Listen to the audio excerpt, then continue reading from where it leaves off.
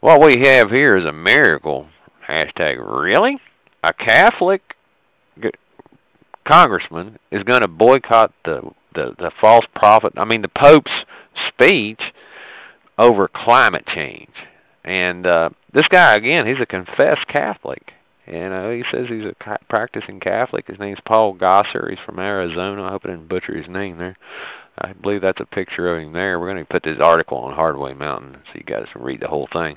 But I thought it was a pretty interesting catch on this news thing because what in the world? I mean, you know, one guy boycotting a speech, that's not going to change or hurt the Pope's feeling, a false prophet. I mean, that guy's feelings, you all know who I'm talking about.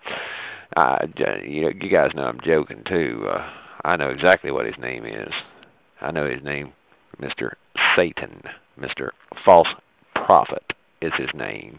Also, you know, he goes by certain other names like Pope and things like that. But anyway, I just thought you guys might like that, and I'll ramble on. But yeah, GOP lawmaker vows to boycott Pope's speech to Congress. There he is, man. He's going to get disowned by his local church, what do you bet? He won't let him back in, or won't let him crucify Christ during service. I mean, take communion. You know, Christ crucified on the cross once for us. He really did.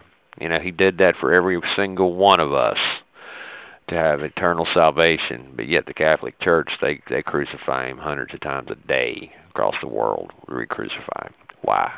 Why? That's all I can say is, why do you do that?